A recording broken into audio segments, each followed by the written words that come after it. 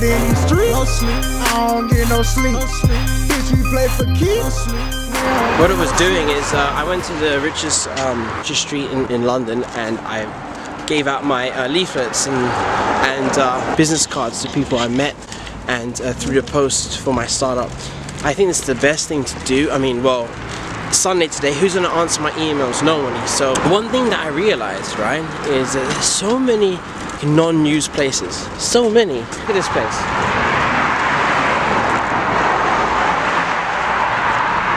You can have so much money that you can only be in one place. So if you bought like 6 houses, you can't be everywhere. It's important whether you're rich or you're trying to make it to have goals. I've decided to do some old school, you know, 1985 marketing.